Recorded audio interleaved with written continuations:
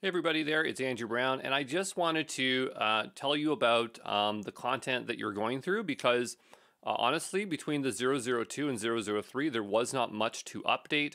And so, the key differences is the versions of Terraform and the versions of the providers that you're using. And for the most part, everything worked out perfectly fine. I thought that I'd have to reshoot all of the lab content. But it turns out, nope, barely nothing has changed.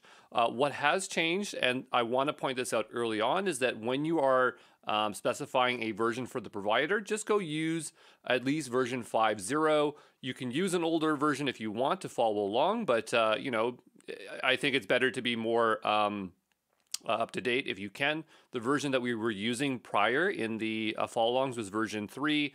Again, there are no major changes that will break anything, so at least there shouldn't be, but I ran through these labs. My cloud support engineer ran through these labs, so we're pretty confident you're going to be in good shape. Otherwise, if they weren't, I would go re-record them. But I just wanted to point out those two things there.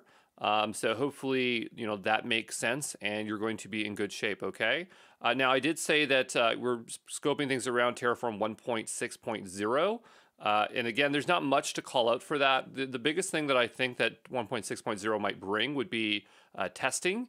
And even if I looked into it and it just wasn't where I thought it was going to be, so I did not include it, at least at this time, in this course. And again, this is me going above and beyond because I'm trying to just future-proof the contents of this course and future-proof stuff that I believe that is coming to Terraform.